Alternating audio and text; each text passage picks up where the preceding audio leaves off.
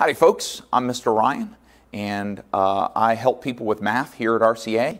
And what I'm going to talk about today, just briefly, I'm just going to do a brief little video on reading a ruler, on how to read a ruler or how to use a ruler, either way. So rulers, here's an example right here.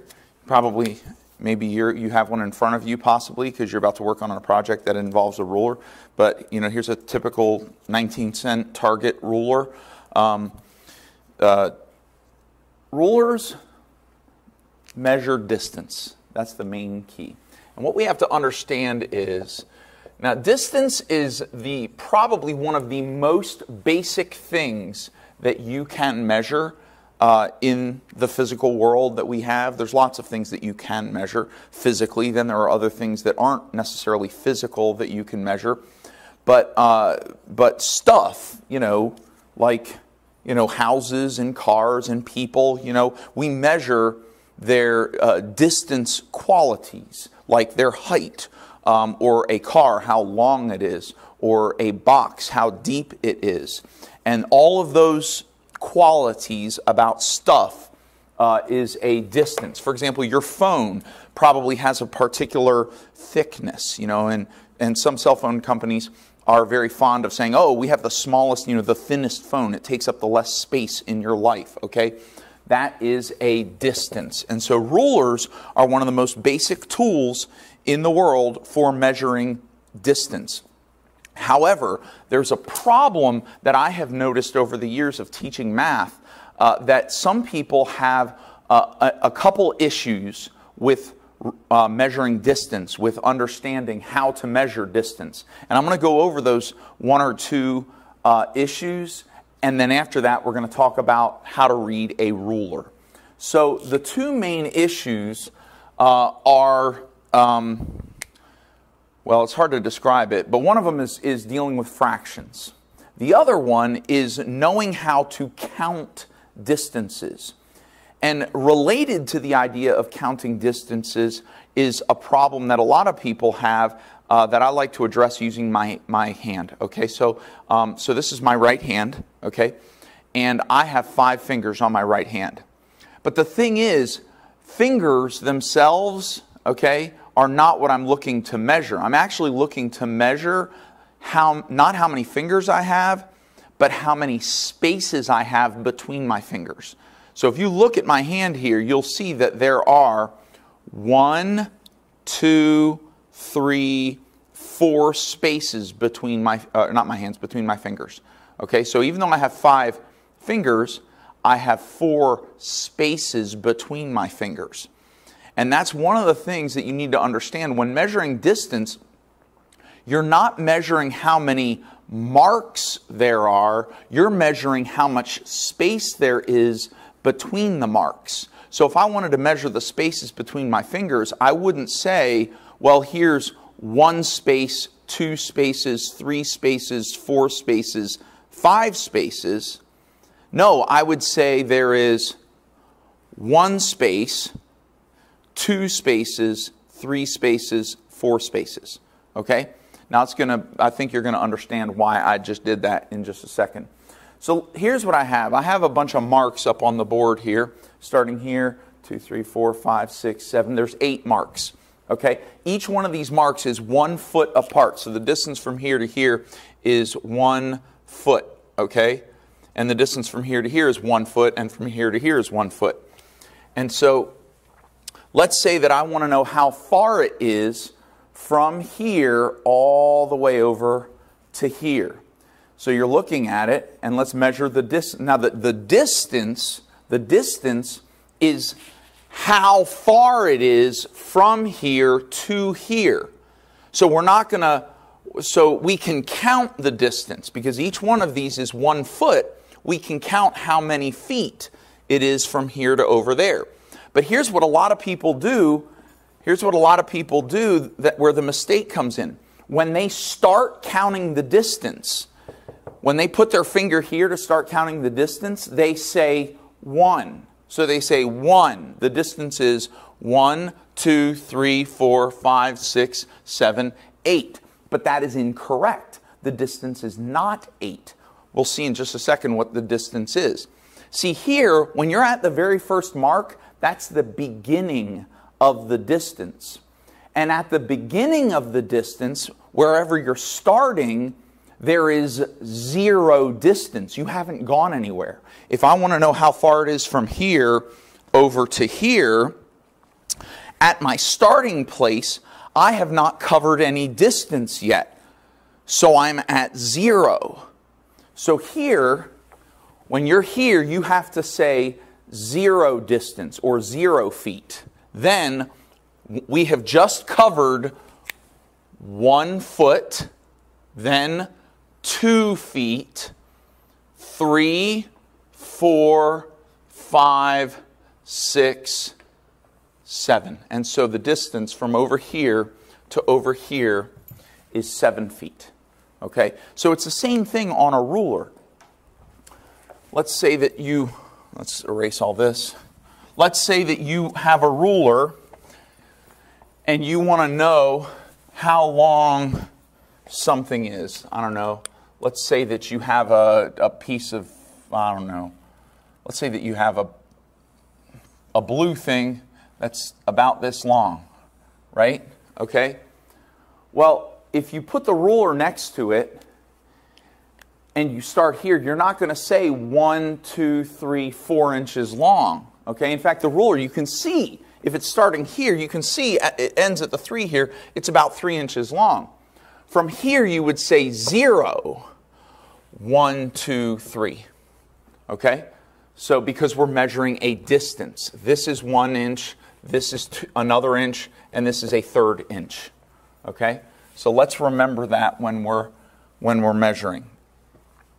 The second consideration, the second issue that people have a problem with is fractions. Because rulers have all these little hash marks on them, right? These little hash marks that tell you portions of inches. So, yeah, sure, 1 inch, 2 inch, 3 inch, 4 inch, 5 inch, that's easy. But what about the little hash marks? What about the fractions of inches? Well, you need to understand something about a fraction. Let's say we start off with 1/2. The fraction 1/2. Most people are okay with the fraction 1/2. Okay? That's half the distance or half the amount. Here's what you need to understand. So we call that the numerator. And we call that, the bottom number in the fraction, the denominator, right? Denominator. Okay. So here's the deal. The value of the fraction gets larger as the numerator goes up in value. So the fraction becomes larger, the overall value becomes larger as the numerator increases. Okay? So if we then make this 2/2, that's larger than 1/2. If we make it 3/2, that's even larger. Okay? And then in the same way, if the numerator decreases, gets smaller. For example, if we go from 7/8 to 6/8 to 5/8, these numbers are getting smaller because the numerator is getting smaller. Well, that's easy to understand. Most people are okay with that. Okay? But what a lot of people have an issue with is this. Did you know that when the denominator gets larger, the value, the number itself, the value of the fraction actually gets smaller? So, if we start with 1/2, if we go to 1/3, 1/3 is smaller than 1/2 because the denominator got larger. 1/4 is smaller than 1/3. 1/5 is smaller than 1/4. Okay? Until we get to, let's say, 1/100th is even smaller. 1/1000th is an even smaller bit of a number. Okay? So let's start with that. Because what we do is we usually break a ruler. A ruler is broken up into halves and fourths and eighths and even 1/16. Okay? Now, I'm not sure if you know this, but did you know on a ruler, the size of the fraction is indicated by the length of the hash mark. Watch this. The first way that an inch is broken up is usually broken up from 1 inch into 1/4 of an inch.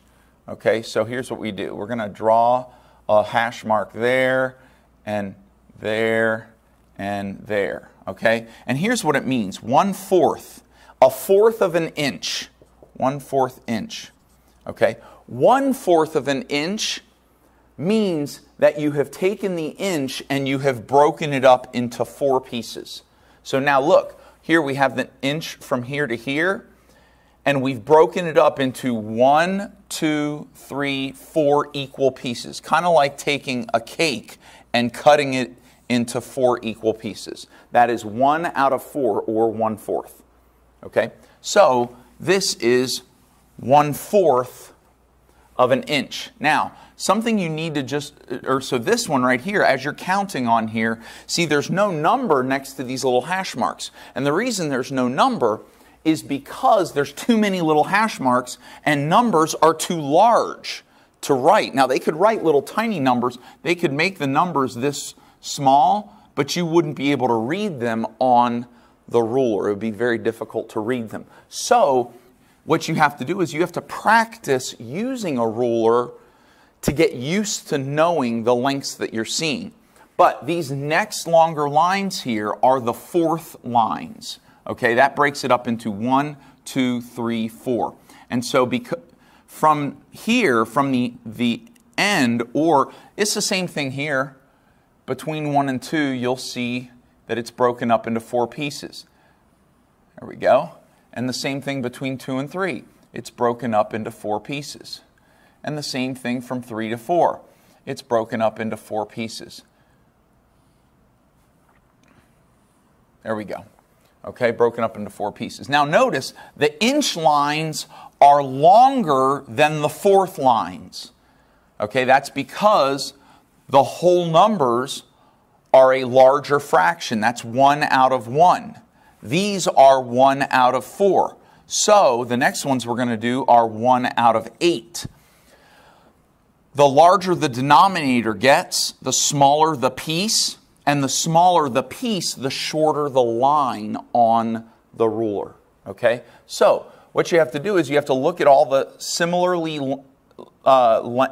length lines, and that's what you count along. So here, this is 1/4, 2/4, 3/4, and then 1. 1 and 1/4, 1 and 2/4, 1 and 3/4, 2 inches. 2 inches, 2 and 1/4, 2 and 2/4. Now I keep saying 2/4, but what you have to understand is that we never say 2/4. Even though it is 1, 2/4, 2/4 is actually a fraction that can be reduced to 1/2. So this line right here is always the 1/2 inch line. So we have 1/4 of an inch, 1/2 of an inch, 3/4 of an inch, 1 inch. 1 and 1/4, 1 and 1/2, 1 and 3/4, 2 inches. Okay? So then we're going to break it up even more. I'm going to use a different color now. I know this video is probably longer than I wanted it to be, but All right, so now we're going to break it up into eighths. And so we're going to make the lines a little bit shorter than the fourths. 2. And here's what we're going to have. And now if you count the spaces, you're not counting the lines, you're counting the spaces. There's 1 space, and when you use these shorter lines, these longer lines are included. Okay? These shorter lines are just extra lines to make the pieces smaller. Okay? But you're going to count in between all of the lines now. There's 1 space, 2 spaces, 3 spaces, 4 spaces, 5 spaces, 6 spaces, 7 spaces, 8 spaces. That makes all those measures 1/8 of an inch. And so this first space here is 1/8 of an inch. 1/8. Then from here over to here would be 2/8, but we don't call it 2/8. Okay, 2/8 can be reduced to 1/4, and we already learned this is 1/4 of an inch. Like 2 minutes ago, I just said that's 1/4 of an inch, right?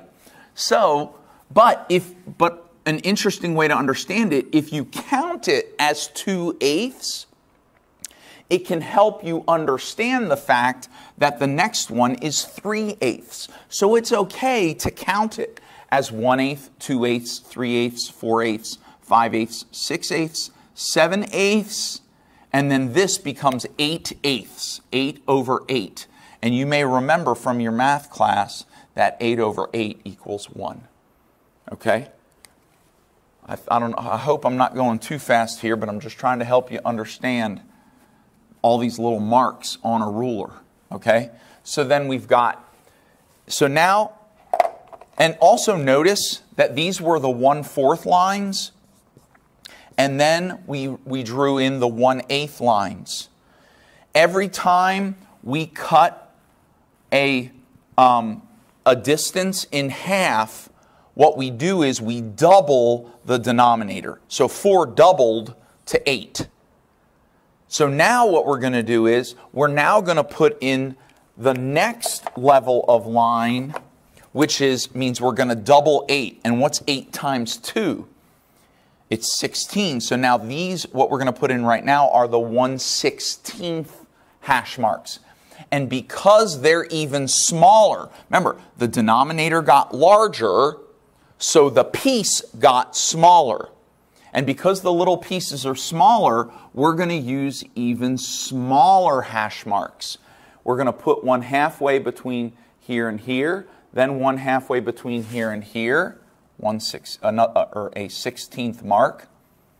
Here, here, here, here, and here. And now it would be the same thing over here. You'd have the 1/8 and you'd also have the 1/16. So you'll see all these same lines between 1 and 2, between 2 and 3, and between 3 and 4. And so there are how many spaces between 1, 2, 3, 4, 5, 6, 7, 8, 9, 10, 11, 12, 13, 14, 15, 16 spaces. And because there are 16 spaces, each one of these, as you go from here to here, is 1/16. So, starting here,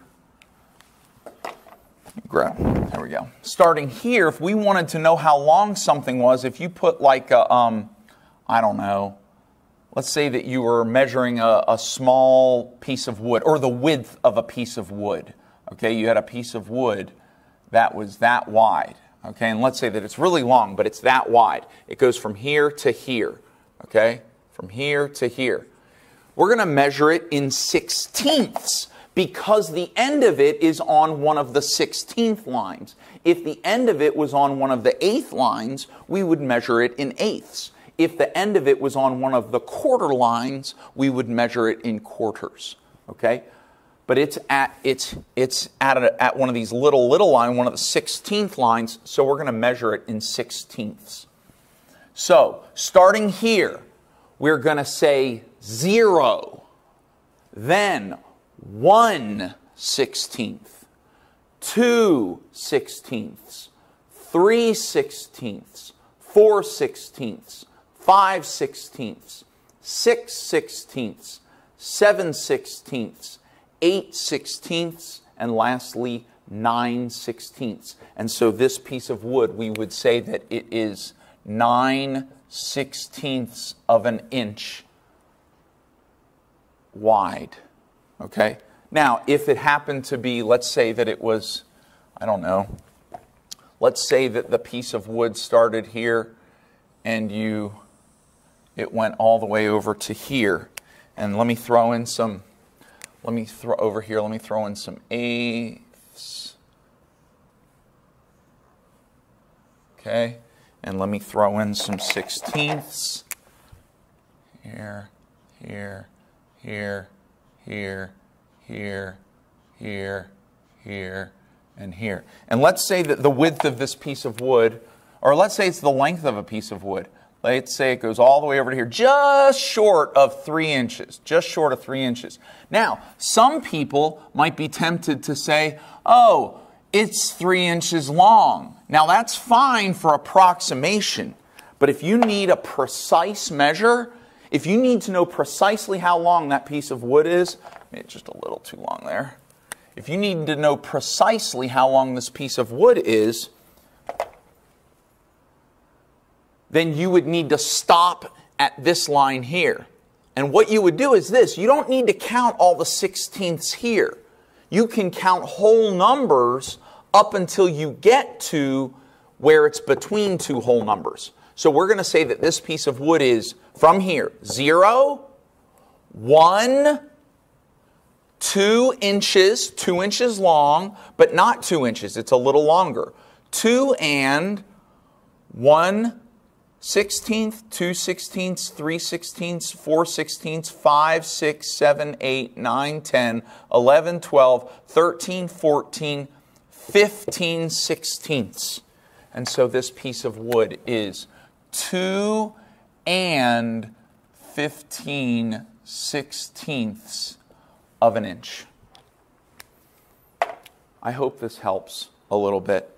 And you can come ask me more questions. I'll probably make some more videos on more advanced skills on reading a ruler. I know that sounds ridiculous to some people, but trust me when I say that a ruler is an excellent tool.